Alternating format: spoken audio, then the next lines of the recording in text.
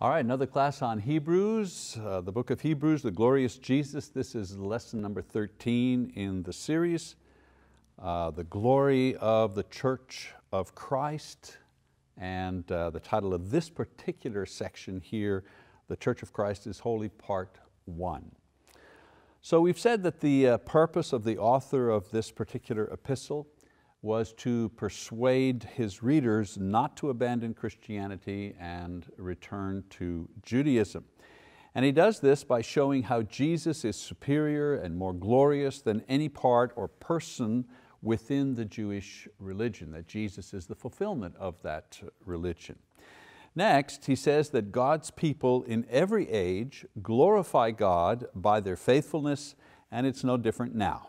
Jesus' disciples, His church, glorifies Him by their faithfulness. Jesus has glorified the church by what He has done.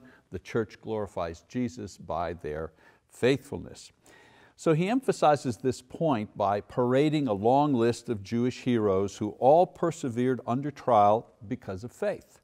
And even though they died without ever possessing the promises, by faith, he says, they saw them from afar and died without giving hope. So the unmentioned point to his readers is that they have seen the promise of salvation realized in Jesus Christ. The people he's writing to, they've seen Jesus, they've heard of what He has done. He's fulfilled all the promises that were made to the people in the Old Testament, and they have a much better basis for their faith, for their belief. They also have a much stronger reason for their hope. They've actually seen Jesus. He's actually died and resurrected, okay? And so he says to them, this should help them not to abandon their faith. In fact, it should help them to persevere all the more. You see the contrast? He says, if the people in the Old Testament, all these people here, heroes of faith, who persevered, despite the fact that they didn't see the promise fulfilled, but they hung in there anyways, you people, you've seen the promise fulfilled, certainly you should also continue in faith because you have a better basis for your faith and your hope. So just as the vision created by their faith enabled the prophets of the Old Testament to overcome obstacles and die faithfully serving God, even though they only had a glimpse of the promise, the much clearer vision created by the faith in the fully revealed plan of God through Jesus Christ should motivate the people of the New Testament, the New Covenant, to holiness and to service as well. So because we've seen Christ, because the promise is fulfilled, not only should we be faithful, he says, but we should also be holy, and we should also be a people of service. So in the final section of this epistle, the author is going to describe the holy life produced and made possible by one whose eyes have been opened by faith. And so he begins with the example of Jesus. The people saw from afar the promises. Today, he says, we see Jesus. And the author says that his example of faith should be the motivating factor to holiness, to our acting in a holy way, and to our perseverance. So let's begin reading chapter 12 in verse 1. So he says, therefore, since we have so great a cloud of witnesses surrounding us, let us also lay aside every encumbrance and the sin which so easily entangles us, and let us run with endurance the race that is set before us. And so he creates a kind of a scene where he compares the Christian life to a race, where those who have successfully run are now spectators cheering on the present contestants.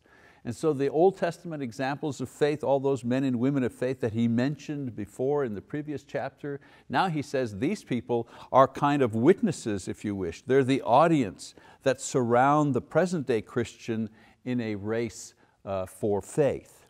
And like long distance runners, are lightly dressed and well trained, he says that Christians must also not be bogged down, not with clothing of course, but bogged down with sinfulness and worldly concerns, and they need to be ready to run a race of endurance if they expect to finish. So he keeps going. He says, fixing our eyes on Jesus, the author and perfecter of faith, who for the joy set before Him endured the cross, despising the shame, and has sat down at the right hand of the throne of God. So in the Old Testament, they saw the promise of salvation from afar.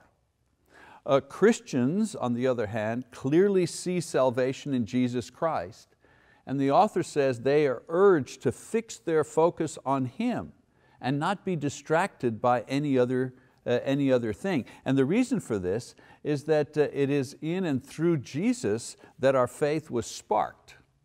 Okay, so he's saying, Jesus is the one at the beginning who sparks our faith, gets us into the race, and He's also there during the race encouraging us through these witnesses, and He's at the end of the race to welcome those who successfully finish the race. So he gives Jesus as a supreme example of a racer who succeeded. He focused on the joy that he was to experience, and the joy that Jesus was to experience was to return to sit at the right hand of God after having obtained salvation for all those who would believe. That was the joy, that was the motivation. This focus, he says, enabled him to endure the mocking and the shame, the suffering and the death of the cross. And so let's continue reading verse 3. He says, for consider Him who has endured such hostility by sinners against Himself, so that you will not grow weary and lose heart. So he says, in every circumstance, the key to finishing the race is to keep the focus on Jesus Christ and how He endured without failing to reach the end of His race. So he says, Jesus the example, look at what He went through, and how did He do it? He stayed focused. He stayed focused on the end game. And what was the end game? Well, to provide salvation. He wanted to save us. And the cross was the entry. It was the thing that He had to go through in order to accomplish that goal. So how do we stay focused? Well, we stay focused, certainly we're not going to a quote physical cross, but the way that we focus, well, through prayer, through worship, we stay focused spiritually. Through the study of God's word, through obedience to the Spirit, service in the name of Jesus, witness of faith. That's how I stay focused. That's how we stay focused spiritually, day by day by day by day. So these things, they don't tire us out. They don't discourage us. Some people think, oh, well, that's tiring, the study of God's word or prayer, it takes up time. No, those aren't the things that tire us. These things refresh us spiritually. The things that tire us out is sin. That's what is wearying. Sin is what's wearying. A lack of focus on the spiritual things and the love of the world that cause fatigue and discouragement, weakness, failure to finish the race. Whenever my eyes are off of Jesus, whenever my eyes are on myself or the problem or the task or how long will I make it, whenever my eyes go on those things, that's when I begin to feel unsure and tired spiritually. And when my focus is reset, then I gain strength. Then I'm spiritually refreshed. So the author addresses the difficulties that they are encountering as a result of their faith. And he tries to put these things into perspective, because he's not saying it's an easy race. He's saying stay focused because it's hard. And so now he's going to try to put into perspective, why are they suffering these obstacles? These things that are happening to them and things that happen to us in our lives, they're not mindless events without purpose, but rather things that God uses to mold their character in their time and our character today, and to penetrate our faith, to get inside of our faith. And so we continue in verse 4. He says, you have not yet resisted to the point of shedding blood in your striving against sin. So after describing the faithful lives of the Old Testament people and the supreme example of Jesus Christ, he then asks the readers to compare their suffering with that of all those people. Compare your suffering to the suffering of Jesus, to the suffering of the people in the Old Testament who persevered because of their faith. And his point is, if these had not given up faith in the face of death, why should you give up faith because of the obstacles that you're facing? he continues, and you have forgotten the exhortation which is addressed to you as sons. My son, do not regard lightly the discipline of the Lord, nor faint when you are reproved by Him. For those whom the Lord loves, He disciplines, and He scourges every son whom He receives. So he explains that the trials and the sufferings are used by God as methods to mold and to teach it. He doesn't say that God is the one that creates those things. He's saying that God uses those things. We're wrong in saying, oh God, you sent me the cancer. Oh God, you sent me the broken leg or the car. God doesn't do that. He doesn't send that. But He uses that. And this is how the author is putting this into perspective. The fact that there are sufferings in life is common to all men, not just believers. But the fact that there are trials caused by faith, oh, that's a different thing. Trials that come upon you because of your faith, this is proof that some men are sons of God. Not all suffering is proof that we are children of God, lest this be the criteria for salvation. If suffering is the thing you need to do to go to heaven, well, a lot of people in developing countries, third world countries, poor countries, people in civil war, the Syrians, for example, in Syria, hundreds of thousands of people have been murdered and bombed and so on and so forth. If suffering is the way to get you to heaven, well, we're not going to make it, not in this country. But suffering's not the way to get to heaven. Faith is the way to get to heaven. God never made suffering the criteria for going to heaven. However, what he's saying here, suffering on account of your faith, however, this is proof that God is working in your life.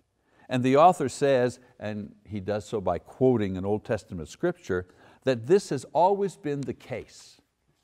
God has always worked in the lives of those who are suffering because of their faith. For the one who disbelieves, well, his suffering produces very little result, and in the end, it's a sad reminder of sin and death.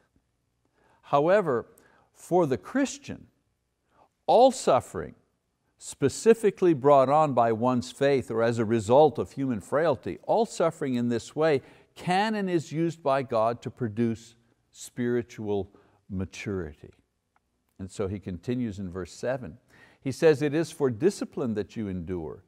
God deals with you as with sons. For what son is there whom his father does not discipline?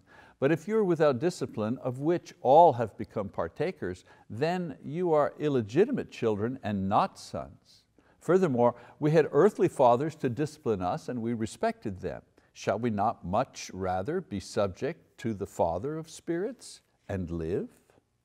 So suffering for our faith's sake is a proof of our sonship, he says. And the author parallels a natural father's relationship to his son with God's relationship with His sons, His children, Christians. At the time, illegitimate children were not considered worthy of their father's attention. So an absence of trials is a sign of inattention, if you wish. All right, that's the mindset that he's coming from, that the author is coming from. Adopted children, they were ignored, did what they wanted. They didn't get the attention of the father in that time. But the true fathers, right, natural fathers, we expect our earthly fathers to punish us, to discipline us, and we submit to their discipline. Should we not, he says, therefore respect and submit to the Heavenly Father with a hope of greater results stemming from His correction? He's using the natural family experience of being disciplined by a father. Your father, if your father's disciplining you, it's because he knows your business. He's paying attention to what's going on. He doesn't approve of what's happening, or he's wanting you to kind of grow in a certain way, disciplining you, correcting you. And he simply makes a parallel thing. He says, well, if you're suffering because of your faith, things are happening on account of your faith, there are trials, inconveniences, and so on and so forth, simply a demonstration that God is working with you. So don't, it's the opposite. Some people, they think, oh, because I have trouble, God is mad at me, or I've done something wrong. No. Something is happening in my life, I'm suffering because of my faith. Oh, God's working in my life. He's paying attention. Okay. So we keep going, verse 10 and 11, he says, "For they discipline for a short time as seemed best to them, but He disciplines us for our good, so that we may share share His holiness. All discipline for the moment seems not to be joyful, but sorrowful. Yet to those who have been trained by it, afterwards it yields the peaceful fruit of righteousness." So here the author compares the discipline of earthly and heavenly fathers. Earthly parents are sinful, they're inconsistent, they're temporal, they're doing their best to prepare us for life here in this world. The Heavenly Father, however, is perfect and fair, and He can provide correction from the beginning to the end of our lives, and has as its purpose to make us holy like He is holy, and thus enabling us to share in His eternal nature. In other words, our Father is doing the best they can to kind of help us live in this life, but the Heavenly Father, He's not doing just the best He can, He's giving us the best, the perfect correction. And He doesn't just discipline us for a little while and then let us go. No, He's correcting and disciplining, forming us for our entire lives, not simply to live in this world, but to be like He is, to prepare us actually for the world to come. So discipline, both earthly and heavenly, is never pleasant, but it is fruitful, especially when given by God, because it ultimately produces the spiritual fruit of peace that comes from a right standing with God. And how does this happen, you may ask? Well, if we endure trials faithfully, our hope for eternal life will be very strong. And this hope produces peace of mind. The stronger your hope is in the reward that you are about to receive from God, the more peace of mind that you experience. So after explaining the reasons for their sufferings and the possible benefits, the author goes on to encourage them in verses 12 and 13. Now he's already mentioned the immature, the weak, the unfaithful, those who are discouraged among them. Now he goes on and tells them to encourage these brethren. And he uses the illustration of a healthy body with weak and injured members to make his point. And this exhortation has two steps. Number one, he says, brace up the weak member in verse 12. He says, therefore strengthen the hands that are weak and the knees that are feeble. Medical terms, a brace, a cast, right? The knee is out of whack, out of joint. We put a brace on it, right, to straighten it up. Because if you leave the knee crooked, what will happen? You'll be limping, you'll be out of shape. And one thing, the body, everything's connected. All of a sudden your back starts to hurt, your hips are hurting, your other knee starts to swell. Why? Because you're all out of sync. So in a physical body, you brace up the knee, right? You straighten it out, you correct it, you make, you learn back, physical therapy, you learn how to walk naturally again, and this affects the whole, the whole human body, the whole physical body. Well, in a spiritual sense, that's what we have to do with weak members, right? We do this, however, by encouragement, by teaching, by correction, by helping them. Not by anger, not by getting mad at them, but rather by helping them and using words of encouragement towards those who are weak. And then the second thing he says, go straight. Go straight, verse 13, and make straight paths for your feet, so that the limb which is lame may not be put out of joint, but rather be healed, right? That's the second part. You brace it up, and then that physical therapy part where you learn how to walk properly, same idea here. Brace up the knee, brace up the injured part, and make it learn how to walk correctly, to go straight. Once the weak member is braced up, the rest of the body should kind of come back into a normal state. In other words, once the spirit is supported, it can more easily avoid the damaging effects of habitual sin. And the thing that he's talking about, the member that is injured, spiritually is probably injured because of sin, because of a bad habit, because of a lack of faith, When you strengthen that part with encouraging words, with teaching, so correction, then that weak part of that individual's faith, spiritual life is strengthened, and that person can then walk straight again, walking in the light, walking without that encumbering sin. So by bracing up the weak members and then going straight for the goal, because he talked, going straight, not just for the sake of going straight like, he says, stay focused on the goal, putting them back on that straight path towards the goal, then the weak will be carried along by the strong, and ultimately they'll be healed. We don't amputate the leg, just because the joint's out of, we don't amputate the leg, we don't cut the leg off, right? Unless it's dead, unless there's rot, then we cut it off. If it's weak, we fix it, we brace it, it's the same thing. It's the same thing with weak brothers and sisters who are tangled up in sin or weak because of the faith. We don't just cut them off and get rid of them. No, we help them, we strengthen them so that they can get back into the race. And then in verses 14 to 17, he issues a warning. He goes from practical advice on what they should do to a warning against the things that they should avoid doing. And he gives the example of Esau as one who lost his blessing because he made poor choices. Okay? So we read in verse 14, switches gears here. He says, pursue peace with all men. And so here's the warning, here's the exhortation if you wish. Avoid conflict, he says. It seems that the problems within their church, the people he was writing to, it seems that the problems within their church were either caused by people who were creating conflict, and to this he urges them to avoid conflict by pursuing peace.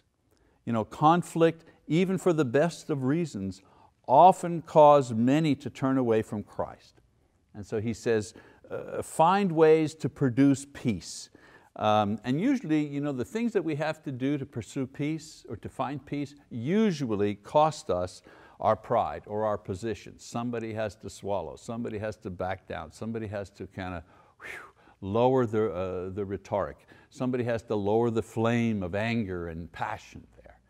So he says, avoid conflict, avoid conflict. Secondly, he says, avoid unholy living, verse 14b. And the sanctification, he says, without which no one will see the Lord. Avoid unholy living. To sanctify means to be separate unto the Lord. And so avoid unholy alliances, unholy practices, unholy attitudes of actions, and pursue a continued separation of self to the Lord's. Things that you can do. Things that you can do in the church to maintain a healthy, strong faith, to pursue the goal, to stay focused on the goal. So things you do to help other people, and then just things that you do. Avoid conflict, avoid unholy living. Sanctified people encourage others, maintain peace within the assembly, and never are a cause for others to fall away. And speaking of others to fall away, another encouragement, another warning, he says, avoid spoiling other people. And so in verse 15, he says, see to it that no one comes short of the grace of God, that no root of bitterness springing up causes trouble, and by it many be defiled. So he says, some may give up following Christ because of a lot of reasons. Because of sin, because of faithlessness, because of cowardliness, whatever.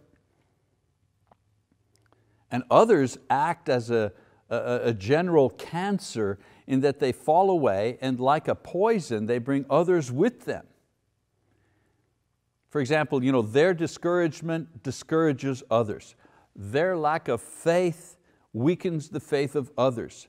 Their sinfulness, their activity that is sinful infects and affects other people as well. So some people just quit because they're weak. And he says we need to encourage them. Other people, they quit, but they bring a lot of people down with them. And so he warns these people that the damage that they cause to others may be irreparable, even if they themselves once repent. So let's break into the passage here, 16 and 17, kind of, he highlights this idea. He says, that there be no immoral or godless persons like Esau, who sold his own birthright for a single meal. For you know that even afterwards, when he desired to inherit the blessing, he was rejected, for he found no place for repentance, though he sought it with tears.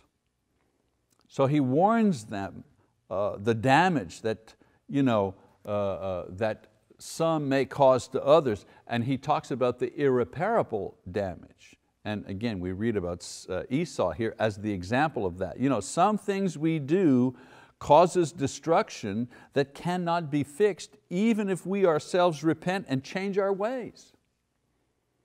We gossip against somebody in the church, whatever, the thing gets out, it's not true, that person is hurt, their feelings are hurt, they're insulted, they're offended. You try to, you realize you're wrong, you apologize to them, but it's done, they quit, they're gone. You're staying, you've repented, you realize you did something wrong, you tried to make it right, but it wasn't enough, too little, too late.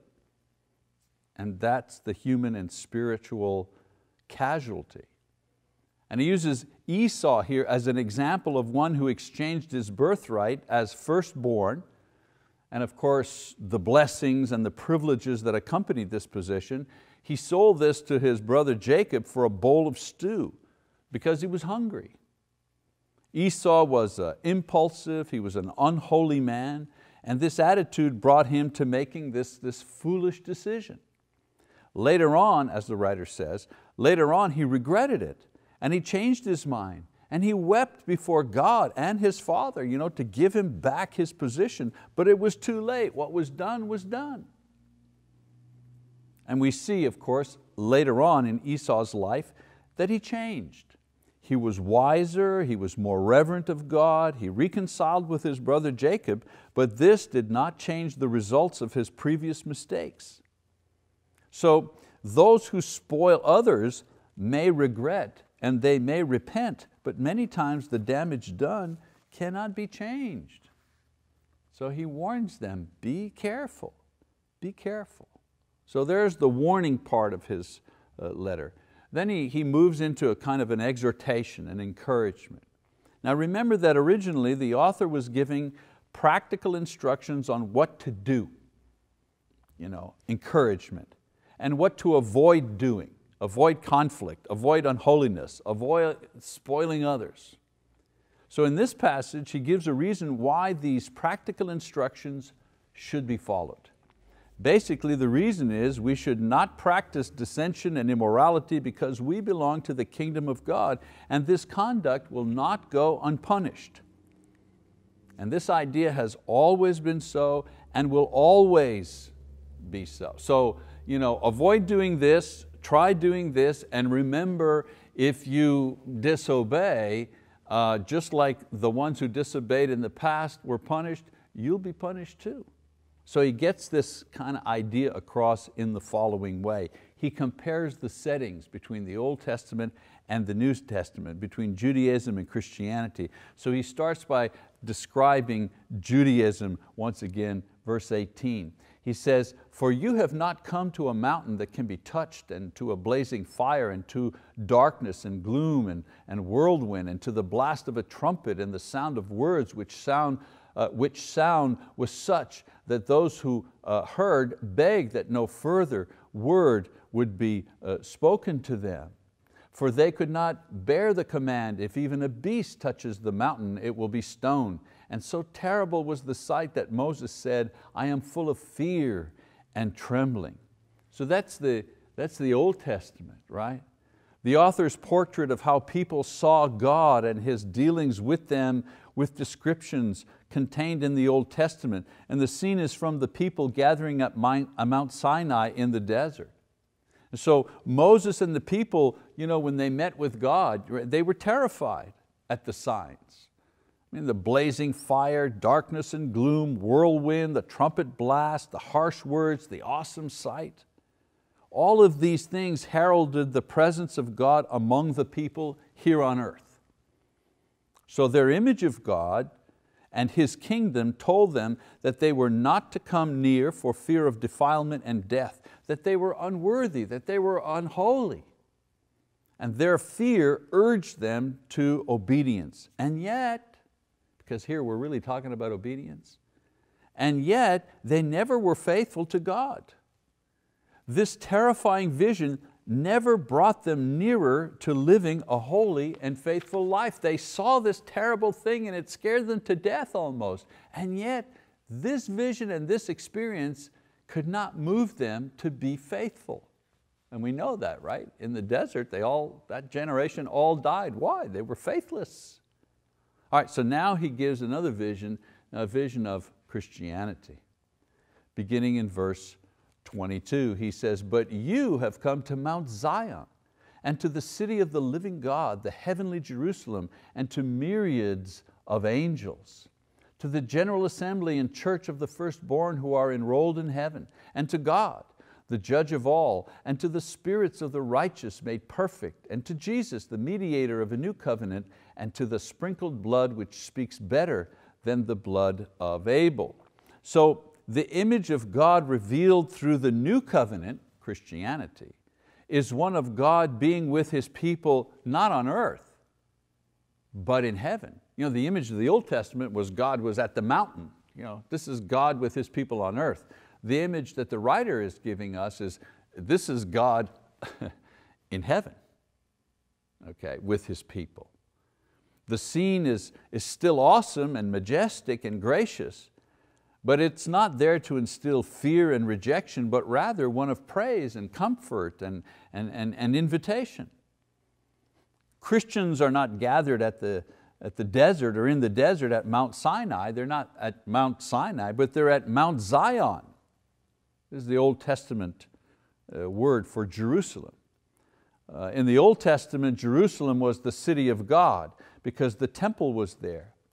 But in the New Testament, it was a symbol for heaven because that is where God really dwelt. They're not surrounded by gloom and fire and whirlwind and a terrible sound of trumpet and harsh words. That's not their experience, Christians' experience. They're among, what does he say? Myriads of angels. And what are they doing? Praising God.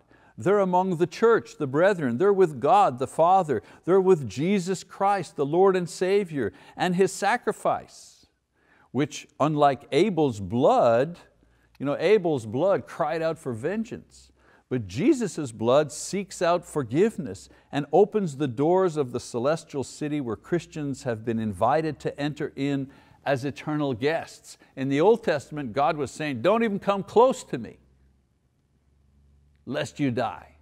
In the New Testament, God is saying, come on in. You're welcome. I've been waiting for you to come.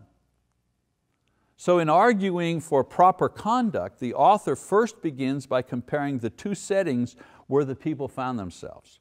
One in the past and one they are now in today. In the last verses of this chapter, he's going to show that even though the settings are different, God is the same. He didn't tolerate disobedience and unfaithfulness in the past, and He doesn't tolerate it now. Because in the past there was, don't come near, because of death. In the New Testament, what does He say? We're going to be judged. We're invited, but we're going to be judged. And so the point he's making, of course, is that obedience to God is necessary. The author makes the argument that says, if they refused to heed God's warning through the terrible signs of His presence given here on earth, and they were punished for it, imagine the culpability for those who have seen the signs of God's presence in the heavenly sanctuary and still disobeyed. So Christ, who died and resurrected and ascended into heaven, is He who speaks, He who warns from heaven to remain faithful and to obey. So verse 26 and 7, 25 first, he says, "See to it that you do not refuse Him who is speaking, for if those did not escape when they refused Him who warned them on earth, much less will we escape who turn away from Him who warns from heaven." So I made that point previously. In the Old Testament, God gave a terrible vision and said, don't approach. In the New Testament, he gives a fantastic vision, an encouraging vision. And he said if the people in the Old Testament were punished because they disobeyed and they had that vision, imagine the punishment for those who see this marvelous vision and still disobey. And so in verse 26 and 7, as I said, the writer says, and his voice shook the earth then, but now he has promised, saying, yet once more I will shake not only the earth, but also the heavens. This expression, yet once more, denotes the removing of those things which can be shaken as of created things, so that those things which cannot be shaken may remain. So when God's voice spoke the first time in giving the law and establishing His people and His holy place, the entire world shook and was affected. Verse 26 here is taken from Haggai chapter 2 verse 6, who wrote of the reconstruction of the temple during the period of restoration. His thought was that once the temple was built, God would shake the nations in order to fill the temple with all of its treasures. The author takes this passage and he uses it in connection with the end of the world, that when Jesus returns, not only will the nations be shaken, but the entire cosmic order will be dissolved. And so the point, always looking for the point here is that when this happens, only those things that cannot be destroyed will survive. And the only thing that will survive the return of Jesus without being destroyed will be His faithful and obedient church. You know, those who encourage the weak, those who stay focused, those who avoid conflict and unholy living, those who avoid spoiling others, okay? Those are the ones, he says, when the Lord comes, they will not be shaken, but everything else will be destroyed. All right, so there's a lot of ideas crammed into just a few verses there. Let's just summarize these, okay? Without reading all the various scriptures, let's summarize some of the ideas that we've talked about. Number one, the author begins the chapter by explaining to his readers that the clearer view that they have of God and Jesus and His promises should produce a stronger faith in them than people in the past who did not have that clear vision. Number two, he says that this faith should motivate them to holy behavior and perseverance despite the obstacles that they face. Number three, he reminds them that when they face trials, they should first of all stay focused on Christ, not the trials, not the world, and not themselves. They should remember that trials are a proof of legitimate sonship where God is perfecting their faith. And thirdly, they should realize that trials are not a punishment from God, they are a spiritual refining process if we endure them through faith. Idea number four. Next, he tells them to encourage each other, especially the weak, and avoid things like conflict and unholy living which discourage others, which destroys faith, and of course makes an individual unable to stay focused on the goal, on the prize. And then finally in verses 28 and 29, he tells them to be grateful for the blessings that they have in Christ Jesus. All right, so he says in verses 28, 29, therefore, since we receive a kingdom which cannot be shaken, remember what I said, everything will be taken apart except the kingdom that's going to stay. He says, a kingdom which cannot be shaken, let us show gratitude by which we may offer to God an acceptable service with reverence and awe, for our God is a consuming fire. So he shows how blessed they are by comparing the revelation of God that the Old Testament people have in light of the glorious revelation that the New Testament people have received. And so the comparison suggests that to reject God's offer of grace revealed through Jesus Christ is the height of ingratitude, since it is revealed so gloriously and promises so much. The people who had much less than you had, They remain faithful despite the trials.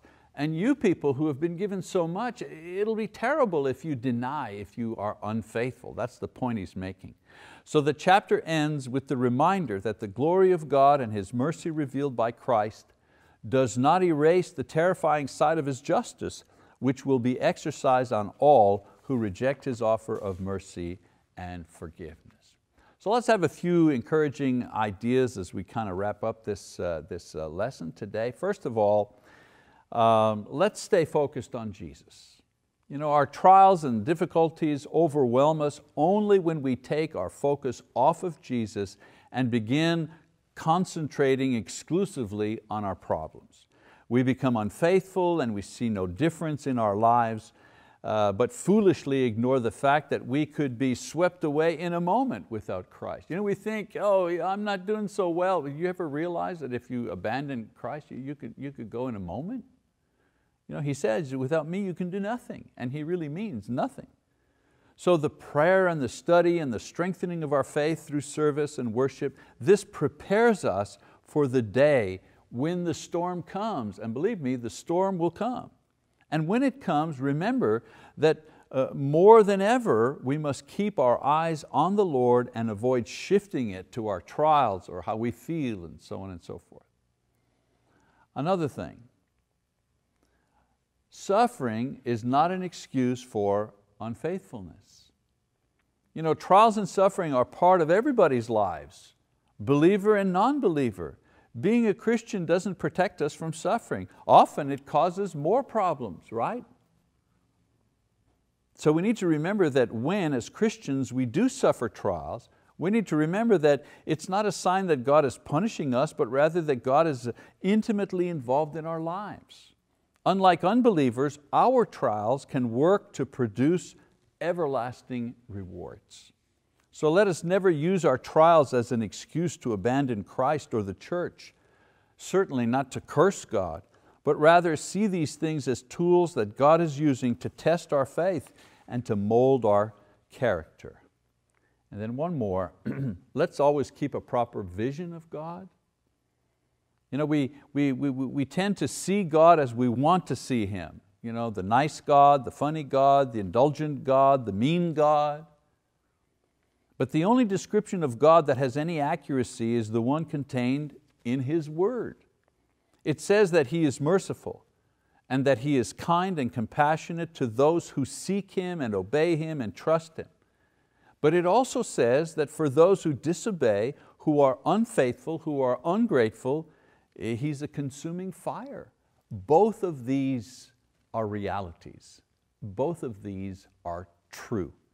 A proper attitude in prayer and worship and conduct will only be developed when we recognize both facets of God's character, His love and His justice. We need to ask Him to help us avoid becoming too frightened, of course, or too complacent. Because if we're too frightened, we're frozen in place, we can't do anything. And if we're too complacent, we're no longer useful in His kingdom. All right, so there's chapter 12, a lot of ideas compacted into a very brief chapter. We're going to continue next time, chapter 13, the final chapter and the final lesson in this series. Thank you very much for your attention.